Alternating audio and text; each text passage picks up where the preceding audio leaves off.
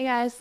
Hey everybody, Matt Hill in the Trace Management Podcast Studio. They're my loving sponsors who give us space. They're an engineering firm for oil and gas, so if you need consultants or just about any kind of engineering, reach out to Trace Management. And I call this the Talking Energy Show, and it's brought to you by Oilfield Tailgate, because all of the people that pitch in for Oilfield Tailgate, I just want to promote them. So you see all the sponsors. If you go to the page, oilfieldtailgate.com, you can go through all of them, click their links, and thank them. Or if you want, pitch in, be a sponsor yourself. It's a great event. Come on the show. Yeah, we have 700 people approximately come through the tailgate parties every home game, so there's one place to network. Boomer Sooner. Boomer Sooner. Also, we accept everyone, so if you don't wear the right colors, you're welcome to still come down, and we'll accept you. We'll give you free drinks and food and all the fun you can possibly have at a party. But that's not really, why I do it. I want the tailgate, the whole oilfield tailgate to kind of be a vehicle for talking to people and networking and promoting, your logo. So if you're a sponsor, you can slap oilfield tailgate everywhere. Yep. We know we're in business development and marketing, and you've been in a long time. We find vehicles to get the word out about everything. Get your brand out, yep. Introduce yourself. So, hey everybody, my name is Lisa Morando.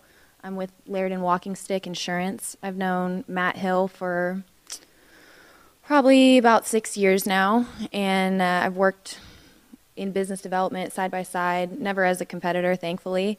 But Everybody's my competitor, Lisa. I was sizing you up. No, Matt's very inclusive. That's part of why he does so well.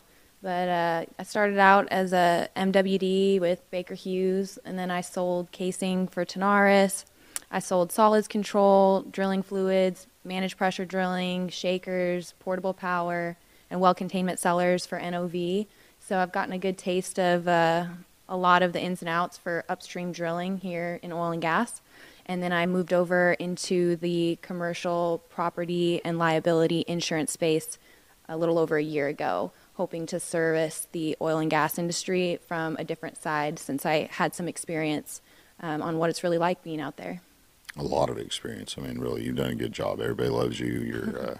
You're very well known and very well loved by our industry and appreciated. And now that you're on a different path, you're still part of us and vital. Well, thank you. I appreciate that. She was vital in getting me to even start doing these things. I wouldn't be here today unless she's the very first person I ever asked to be on a podcast, and pitched right in immediately and wrote the script for us. And I was like, oh, thank God somebody's actually taking this over and running with it. Well, it was both of our first podcasts, so. Yeah, I wouldn't be doing this at all. That lady had asked me if I wanted to be on hers, and I was like, I don't want to be any part of that, but I want to interview my good friends I find interesting, and especially, young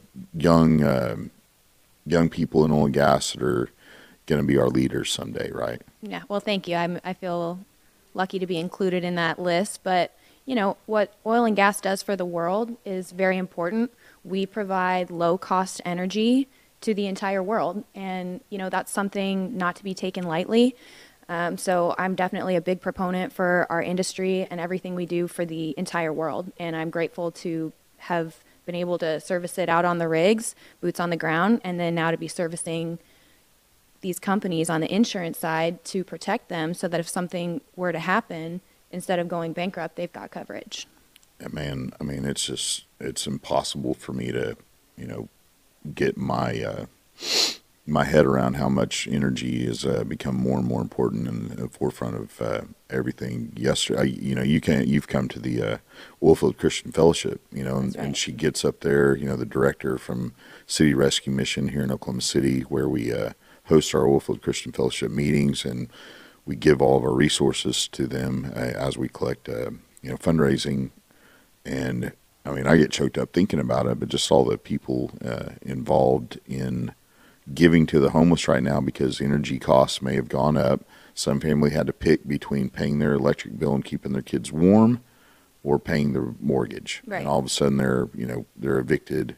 And then we've got a facility like City Rescue Mission, thank goodness, is there as a safety net. Mm-hmm. But this is going around. This is globally happening to people being starved for energy. Right. and affordable energy. So, all hands on deck. Yep.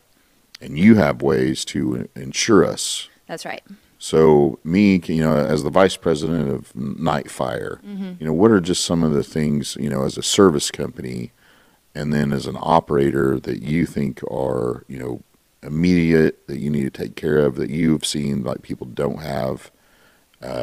Just give it all to us. I don't know enough about insurance at all. Yeah. So when you're looking at a commercial insurance package, the first thing you need to do is you need to understand the business that you're trying to insure. You need to understand what their risks are, and then they have the ability to retain some of that risk or self-insure, or they have the ability to purchase insurance to protect them if an event were to happen. So I'll start first just on if you're an operator or somebody that has working interest on a well. So pretty standard. I'm sure all of you guys know about this, but you'd want to get a control of well policy.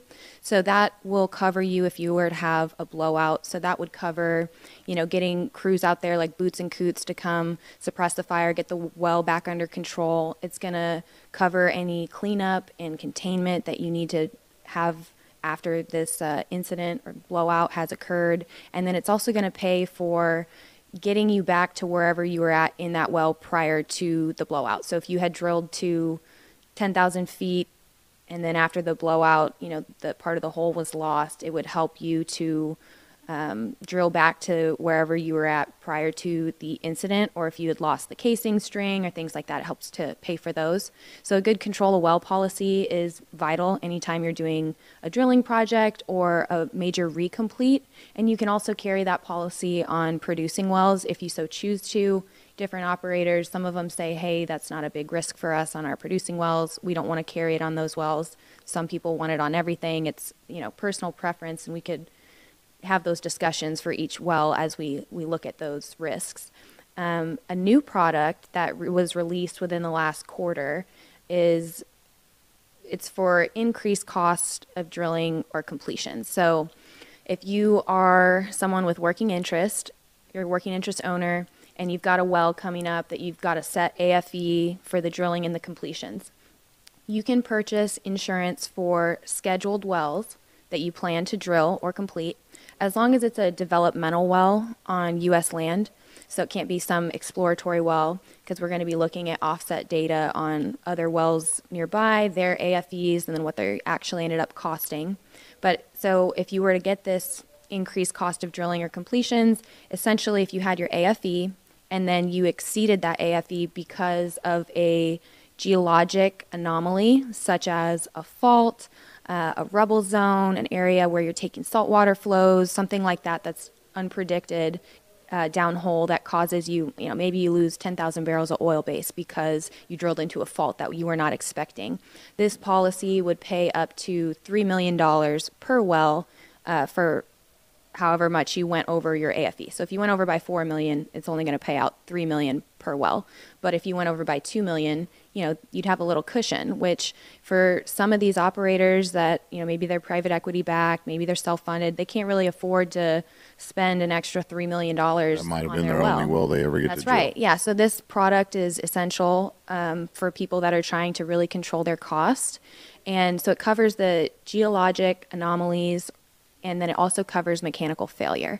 So if you were operating your tools or equipment within their range of what their operating parameters are, and you had, let's say your drawworks got jammed up, and then you got stuck down hole, and you've got all the non-productive time and all the guys on site, and you're down for 3 days, then you get stuck, and this product would also cover those costs. So that would be another option that could be bundled with your control of well package as an operator, or you could just do it as a bolt-on. You can leave your current control of well policy in place. And again, you don't have to have it on every well. You can schedule the wells that you want to add it to.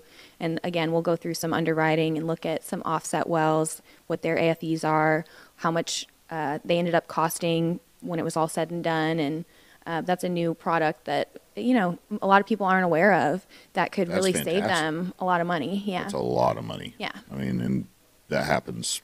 How often do you think that even happens in our industry? I don't know. I mean, when I was at MWD, I watched it happen all the time. Yeah. I've sold drilling fluids before. I know there's certain areas in Oklahoma, certain areas in Wyoming, certain areas in South Texas where, 1 out of 10 wells, you lose 10,000 barrels of oil base. And at $100 a barrel, that's several $1,000,000 that you weren't planning for. So I've seen that firsthand on the mud bills. And then I've been there, I've been out there when we were drilling in Oklahoma. We were at 12,000 feet TVD. We were about 5,000 feet in the lateral, and we kept, we'd go to slide, and then we'd back out of our drill pipe. Okay, so of course you trip in and trip out, and that takes, a day and a half. Yep. Each trip. So now you've been down for 3 days. We get back on bottom. We're trying to slide. We back out of the drill pipe again. Company men are trying to run us off because they're just calling us back out. They're so mad at our DDs. Come to find out, the ST80 was miscalibrated by over 10,000 foot-pounds. So the reason that we were backing out of everything was we didn't properly torque up our connections. But that was a week of downtime due to a mechanical failure. So those two examples I just gave you, I mean, I don't know. I think how often it happens is completely dependent on the area that you're drilling in. And I think that a lot of It's rough. I mean, we don't love touting we love touting our wins Right. in our industry, but Right. those failures we know about. We just don't like. Yeah, those and you never stories. know what's going to happen downhole. But I do feel that a lot of the experts in our industry, and I'm going to say there's a lot of them, they know which areas in their acreage position. Like I said, 1 in 5 wells, 1 in 10 wells, they run into some downhole geologic anomalies, and or our service providers know it's like, hey, we're doing our QC on all of our products, but sometimes there's a mistake. And so this just gives you a little cushion for that. And you're going to have to quote each well for that, really. You don't really have like a blanket price. You're going to have to look at that zone. And Yeah, well, when it comes to pricing, that's a really good point that you bring up. The cost for this product is 0.25% of your AFE cost for the well. So if you had a $10 million well, that's a $25,000 policy. So I think 0.25% of the AFE to get up to $3 million in coverage is a good deal. on a high risk. Yeah, and you don't have to do it for all of your wells. Once again, I think that each of our leaseholders or working interest owners, they know their acreage positions well enough to know, hey, this area could be tricky. Yep. So they can choose where they want to spend that money.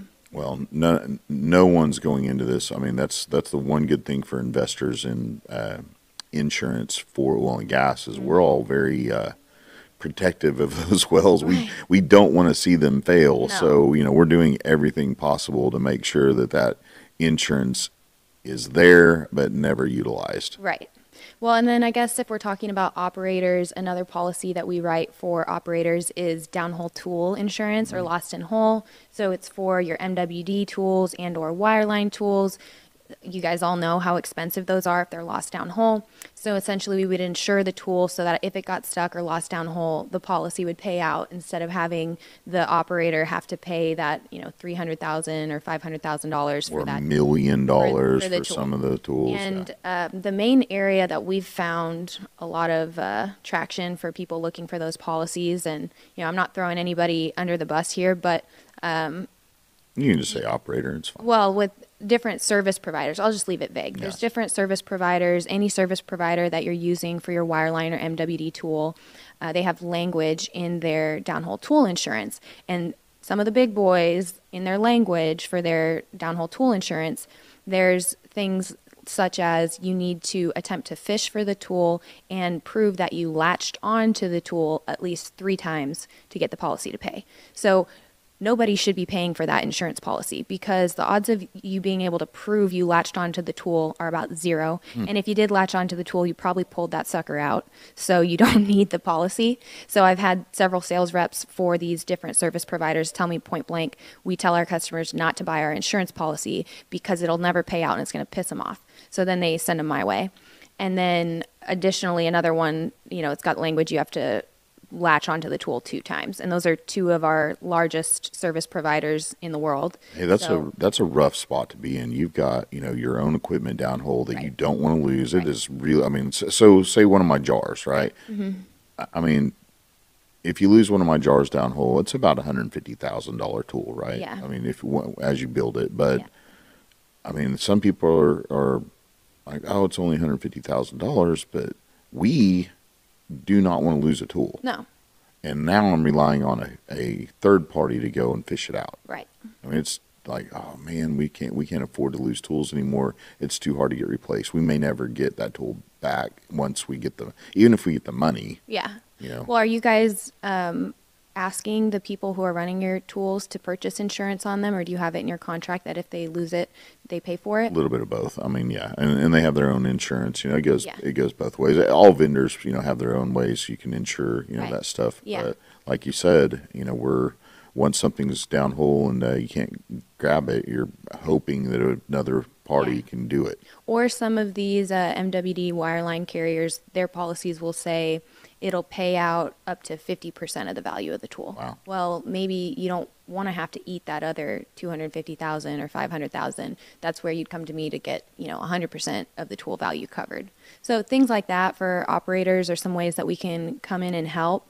When it comes to service companies, the term service company is so broad. Yep. Because, as I said, just right on the front of this is the type of insurance you need is completely dependent on what your business is and what the risk is in that business. So if you're a service provider that goes out on site, you are boots on the ground when someone's drilling a well or completing a well, you're going to need more insurance or a more expensive insurance policy than somebody that's just dropping off tools on site, never really setting foot on site and leaving. So if you were a service provider that was boots on the ground, there's some endorsements that you're going to want on your policy to ensure that if something happened, you would have coverage. So, like some of those endorsements would include, there's something called a underground resources endorsement. So that would be on your general liability policy. So that just means that if something happened on site due to your guys' work or your equipment and you caused some kind of damage downhole, to the reservoir. Maybe you polluted the water table. Who knows what happened underground that you caused that issue? This policy would pick up and pay for those third-party damages. Maybe you fracked into somebody else's well, and they're saying you ruined our well, and we're going to sue you for the dollar value of the well, right? So that underground resources endorsement is crucial to your business. Another one would be blowout and cratering insurance. So again, you're the service provider. You're out there drilling the well, completing the well. Well, your operators have a control a well policy for a blowout, which protects the first party. It protects them. Versus this blowout and cratering endorsement for the service companies, it protects third parties. So if you're paying for bodily injury or property damage to others. So if somebody else was hurt out there and it's deemed your fault, your policy is going to pick that up. But if you don't have that blowout and cratering endorsement, you have no coverage. And that could be the difference between going bankrupt after a loss or, as sad as it is that people are injured or property is damaged, you just move on down the road and your policy pays for that. That's what you pay for insurance on. Well, for now, because there's definitely winds of change blowing. There's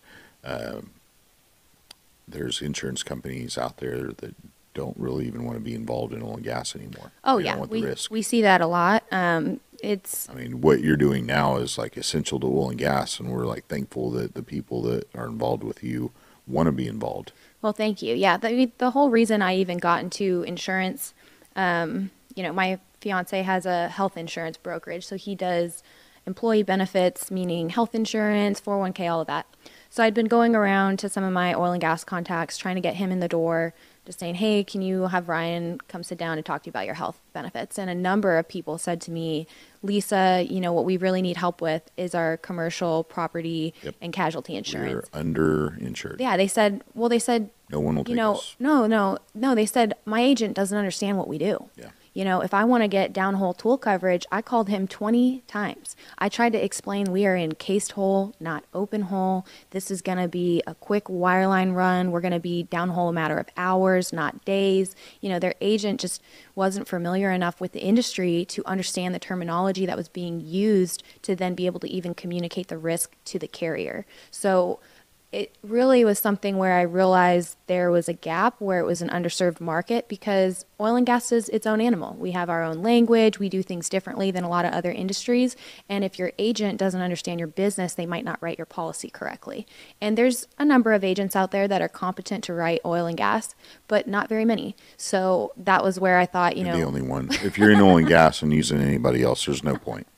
I wouldn't say all of that, but I do feel that Phone's gonna be ringing off. Get more phones. I do feel like, having a firsthand experience of being in the business on multiple different sides, being in operations, it helps me to understand how people run their businesses and to better help cover their risks.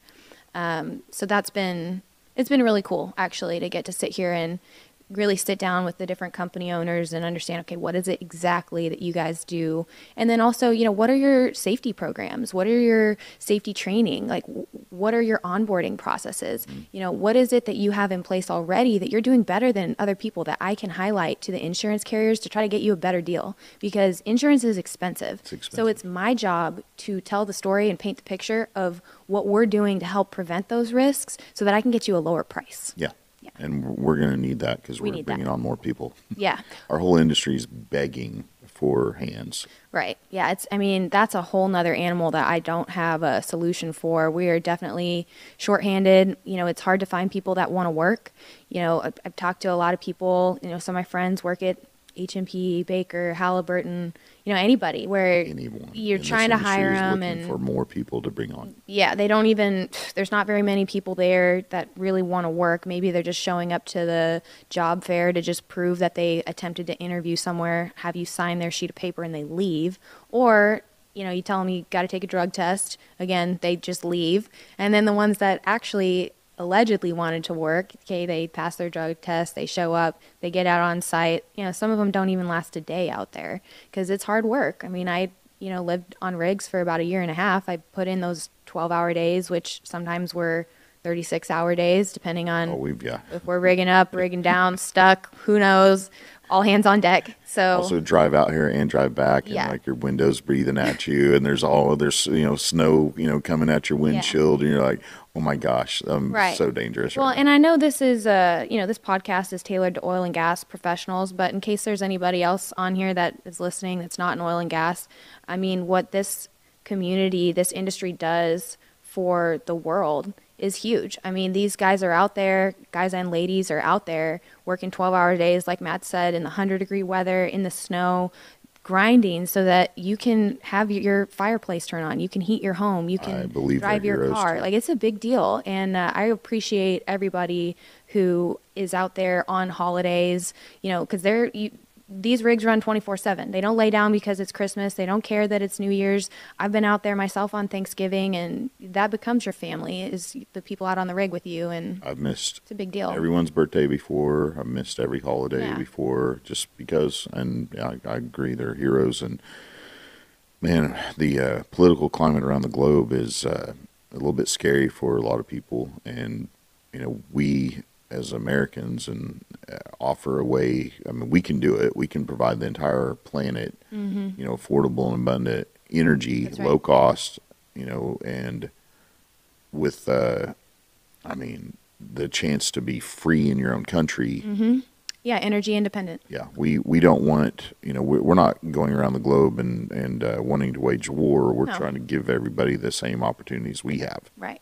And when it comes to, wind, solar, other energy, we need them all. Renewable energies, that's right. They are a part of the energy equation. One of the beautiful things about oil and gas is oil and gas, it stores the energy for you. You can transport it to different places. That's why it's a reliable, low-cost energy that, you could make the argument that there's cleaner options out there, but with current technological advancements and current infrastructure, right now it really is the only reliable energy resource that we have. And, solar, wind, all these renewables, again, they're part of the equation. All made by oil and gas. Well, and, Yeah, I mean, that's not even to talk about the oil and gas byproducts that we use. Of course, we run our It's vehicles, amazing, yeah. but 99% of the components in your iPhone are made from oil and gas byproducts. So if you want to say you're anti-oil and gas, try throwing away your phone and see how you feel about it then. If you're anti-oil and gas, and I always tell people this because I can't wrap my head around not having oil and gas other than you take off all your clothes That's right. and you walk into the woods and you survive because that's it. Good luck surviving. I mean, I'd have trouble. I'd be okay. You'd probably be okay. I would I'd not. probably low-key enjoy it. Like, I'm rubbing sticks together. I made fire. I built a hut. I have a loincloth now from an animal. I don't know what kind of animal Yeah, it he was. wove some leaves together. I saw something stirring in the woods. And I stabbed it with my pointy stick. I'd be all right. Yeah. Well, But, you touch on technology, and that's, something that I just find fascinating that our industry has gone so quick to automation and data. But as we automate, so we may not be swinging as many sledgehammers anymore and using, muscle, but that means that there's some new gadget or some new, whatever it might be. That means that we need even more people because that gadget now requires like the inventor and the tech to fix it and run it. So every person we get rid of that might be, using their muscle, we probably need 5 people in our industry doing the new job created by the new technology. Right. Well, and I think that's another good point that you bring up to anybody out there listening that maybe they're not in oil and gas, maybe they're at a point where they're in their career where they're trying to decide what their next move is. I think a lot of people get this idea in their head that oil and gas is for, Roughnecks. old men or people that, just want to go out and do serious manual labor. And I'd like to, combat that thought process and say, no, oil and gas is high tech. It's sexy. NASA borrows a lot of its technology from the oil and gas industry because we are leaders in, we're drilling 15,000 feet deep and then we're doing 3-mile laterals. And I'm sure talking to that equipment. Exactly. Downhole. The ground. Mud pulse telemetry. Like that was the thing, I studied chemical engineering. I had the opportunity to go into a lot of different industries and I chose the oil and gas industry because I'm so passionate about the fact that we're powering the world and it's not some ancient technology. No, we are on the cutting edge of technology. And if you want to do something cool and exciting and use the most high-tech components that there are, this is the place to be. So I also want to put that out there to anybody that's trying to decide, what do I want for my future? Oil and gas is a great place to be. It's never going away. I would say at least 100 years. It'll be at least 100 years before it backs off because our energy demand is increasing every year. So, I mean, again, even as the renewables come on and are able to provide more energy, which is great, we're going to need it. Our demand is growing so quickly that the oil and gas demand is also increasing. The only other molecule of energy we could use would be, nuclear. I think that nuclear is going to make a big comeback. Yeah. But we have to go and explore how to use it. Well, we've developed oil and gas for so long. We're really good at it. Yeah. And we're only getting 10% out of the ground. Right. Of what we really, could, other than natural gas, which is even better than oil. So nuclear is going to take a while for those efficiencies to, make themselves known because of research and development. Well, and I think there's a lot of efficiencies to be had with nuclear. I think that's going to be an energy resource that we're going to be looking at in greater detail. I've seen Back to the Future car where he just dumps some stuff into the top of his car out of the trash can, and it melts it down into, the atoms, and then he's flying off in the car. Right. Where's my flying car? Well, yeah, I mean, the reactors that they use for either nuclear fusion or nuclear fission, there's, those reactions are chain reactions and they can generate energy. We've seen firsthand from some of the different nuclear facilities that were in Russia that were not designed properly, that took out the whole city and still are uninhabitable.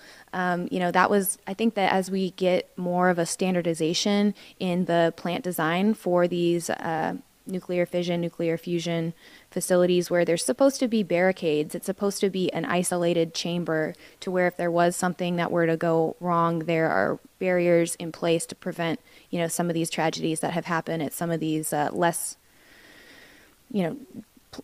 plants that were designed poorly. So I'm hopeful that that will be another part of the energy equation. Although I am looking forward to Godzilla finally coming about from Japan. That's super cool. Oh, well, I hope I'm not around for that The one. whole nuclear facility slides into the ocean, and now Godzilla any day now is coming out. I'll finally get my real life movie. Yeah, any day now. But yeah, the nuclear facility should not be on the coastline, but we digress. I mean, it's whatever. I guess they were using the ocean water to keep it cool, something like that. And then, you get enough of that in the ocean. I'm sure it probably won't be as cool as Godzilla. It'll probably have like fish. Well, I think part of the reason you don't want to put them by the coast is because if you were to have a explosion, you can induce hurricanes and tsunamis, and that's happened in the past in Japan. Impressive.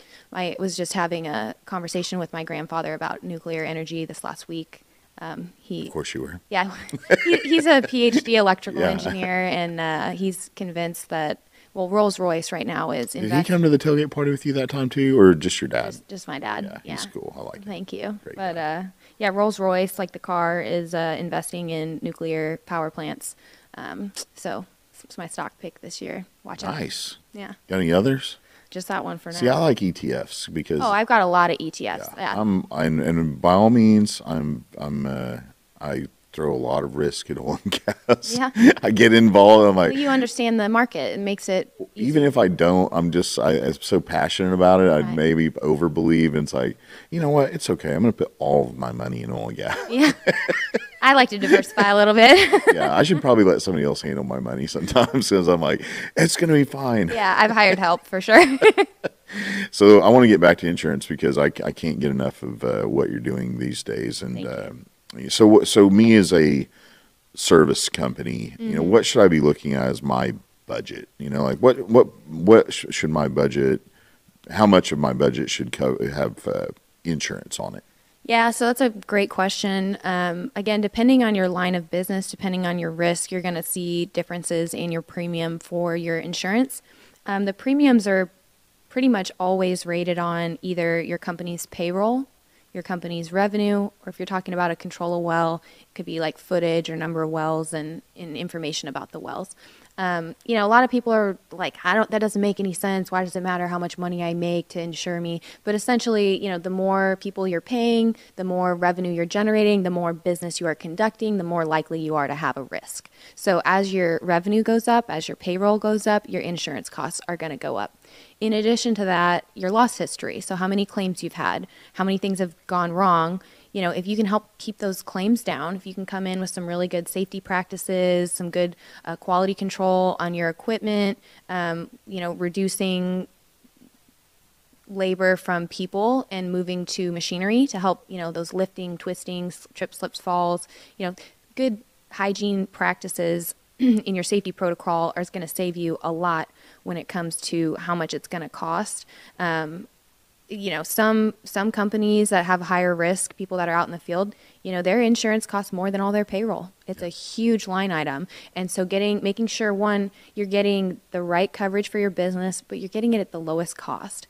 And, another type of insurance that we provide that's a little bit different that not a lot of agents talk about that's available is something called a captive. Right, so you could be in a group captive where instead of having the market determine your insurance costs, where you've got someone like a Chubb or a Travelers or a Lloyd's that are they've got so many losses. Chubb's part of API, right?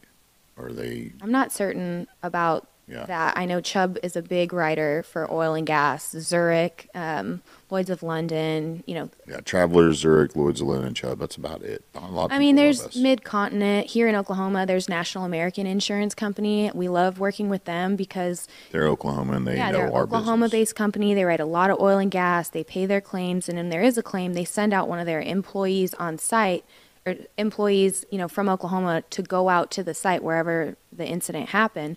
Versus, if you work with a bigger insurance company that have to hire consultants or contractors to go out and look at that risk, it's just it's a lot faster and cleaner when you handle it in-house. So National American Insurance Company does a really great job here in Oklahoma. But if you're placing your insurance with a carrier like that, your premiums are going to be dependent on your losses, your risk, but then also off of all of the losses that other companies that are being insured by that market have had in the last year. So, maybe you didn't have any losses, but maybe 5 rigs blew up in Oklahoma. I don't even want to talk like that, but maybe they did. Yeah. And so that insurance carrier is going to have to increase everybody's premiums to help offset those losses. So something you can do is you can get into a group captive where instead of rating your insurance costs based off of the losses that the market has had, your premiums are only dictated by your losses. So if you can get your losses down, you have a lower premium. And in addition, they set it up so that if you are not having losses, you have the opportunity to get 60% of your premium dollars back. Ooh. So you paid for your insurance, you paid $1 million, and then you didn't have any losses that year. That means you get $600,000 back. That's a big deal. So if you are a larger company that has more than $250,000 in premium for your workers' comp, your auto, and your general liability combined, we can look at putting you into something called a group captive, where, like I said, you have the opportunity to get 60% of your premium dollars back if you don't have losses. That's several $100,000 a year. And for these good, safe companies, why would you put your insurance in the market where you're paying for everyone else's losses? Let's base your premiums off of your losses and keep that money in-house. Nice. So those are some things that we do differently, that we work with captives. We've got multiple insureds or different companies in those. That's something that we look at. And, it's not a one-size-fits-all. Maybe that doesn't make sense for your company due to one reason or another. And, then we can look at playing with your deductible, right? Like if you're trying to cut your insurance costs because everyone wants to cut their insurance costs, you're not having a lot of losses. Well, let's look at where your deductible is. We can increase your deductible and then your premium's going to go down. It feels like all of our insurance goes up and up and up and up. But I mean, like you just said, if we look at it in that way, like, hey, by the way, we have ways to lower those costs. Yeah. And also, if we don't have the right coverage, I might be paying. I want my coverage. I don't want that much coverage. Right. Well, then, next time that incident happens, you're in trouble. Yeah. I've seen, some of the things that I've seen just are insane where, people have their excess or umbrella policies. The point of that is to go over top of your I want to go way over the top. Your GL and your auto. You've got those underlying policies that maybe have $1 million in coverage. Then you want to go get your umbrella policy to go over top of those to extend them. So instead of having $1 million in coverage, you have 10 million or however much your contract or MSA says you need to carry, right? That's something you brought. I hate going off in the weeds, but I always do. So the MSAs today are, they're pretty they're intense. Robust, yeah. They if I have a portalet out at a location, I still have to carry the same amount of insurance as the guy with the trailer house over there. It depends on the MSA, right? So at our agency, at Laird Walkingstick, we review MSAs for our customers free of charge. And we're not legal counsel. The part we're reviewing is the insuring agreement and the indemnity. But different MSAs I've reviewed, some of them have different classifications broken out for service providers to say, are you a tier 1, a tier 2, or a tier 3 in your risk for what you're providing for the operator. And if you're in tier 1, you only have to carry $1 million in insurance. If you're tier 2, it's 5. If you're in tier 3, it's 10. But you also can go in and look and say, you know what, I'm willing to provide you that $1 million insurance because you are such a low risk out there. You show up once a month when they move the rig off location. Right. So what I actually do is, let's say you're dealing with an operator that does not have those different tiers broken out, and they're asking you to carry $10 million of insurance, and all you do is drop off some frac plugs on site. You're not even on site technically. You just drop it off. Bomb over. Exactly. So then what we would do is we would just say, we're going to ask for a variance. So we draft up a letter for our insured that says we do not feel we need to carry $10 million because we're not actually going out on site. Our liability really would not likely ever exceed $1 million, and we want you to grant us a variance to reduce that coverage to $1 million instead of $10 million. So those are some of the things we do to help our customers reduce that insurance burden. Well done. And they still get to be on, a vendor's list. That's right. That they wouldn't have got to otherwise. That's right. Or we can add a policy. You can always increase the coverage. Another thing that we do that not a lot of people know about is it's called contract-specific coverage. Okay. So let's say you have an operator that says you need to carry $10 million in your excess policy. Well, everyone else you work for only requires you to carry $5 million or $1 million. What we can do is we can go get a contract-specific umbrella or excess policy where instead of it being based on the revenue for all of the companies that you work for the whole year, we're only going to base that policy on the revenue from that project or that contract specific. So you don't have to carry that 10 million for everybody that you do business for, just for that one account. And if that is something you need to do, you should go ahead and pass that cost on to the operator. Say, okay, it's the cost of doing business. And a lot of people may hem and haw and say, oh, Lisa, like this insurance is so expensive. I can't afford it. Pass that on. That is a cost of doing business. You need to get your coverage right so that you're in compliance with all of their MSAs and so you're protected if something were to happen. Yeah, if something happens out there, everybody on location. They get called into the suit, even if they weren't even out there. Yep. But they were just there you have a logo out there. You're part of it. Yep, I've seen it. Yeah. Rough. Well, this is what we do, everybody. We have amazing conversations about oil and gas, and time flies really quickly. But I'm going to let her get out of here. So how do people get a hold of you and start working on this? Because everybody, if you're in oil and gas or not in oil and gas, you need to be calling and texting and emailing and going on their website and getting Lisa to come to your office and start reviewing how you're insured. Well, thank you. Yeah, Matt and I mean, we really just scratched the surface on insurance. I'd love to we could do this all the get time. in the weeds with each and every one of you to see, maybe you've already got the right coverage at the lowest cost, and I'll just tell you that flat out. Or maybe there's something we could do to get the package tailored a little better to you. So if you have any questions, you can email me at Lisa, that's Lisa, M as in Morando, my last name, at lw-ins.com. So that's Lisa M at lw-ins.com. Or you can always call me or text me, and my cell phone is 405-641-4601. So thank you for having me on here, Matt. Edit that out. Yeah. I'm going to keep it in there.